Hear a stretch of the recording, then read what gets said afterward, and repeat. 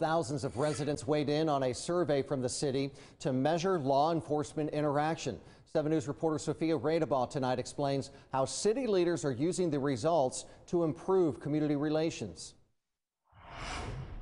The Citizens Advisory Board in Greenville conducted a survey to gauge the relationship between the community and the police, and the results, some say, weren't surprising at all. After 3,000 submissions and over 10,000 comments, a survey conducted by the City of Greenville Citizens Advisory Board found the majority of white people in the survey think they're being treated fairly by the police. But over half the black people surveyed don't feel the same. A member of Greenville Black Lives Matter, Hannah Burnside, says these results aren't shocking. There's a clear divide in the black community and the white community. We're treated completely separately. After digesting the results and talking with other board members, Chairman Stacy Mills plans to present a new recommendation to City Council, a response team of city leaders that can come together in crisis. When something's happening across the nation that may impact our community and our activists, bring them all in the room and talk about how this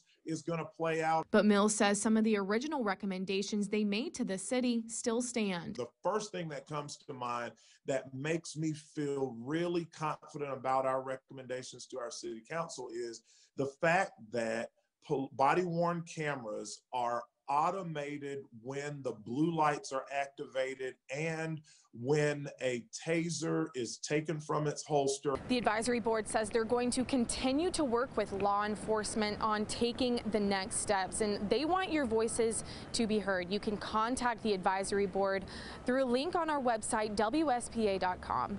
In Greenville, Sophia Radabaugh, 7 News. The next Citizens Advisory Board meeting will be held next week. Members recommend submitting any concerns you wish to voice ahead of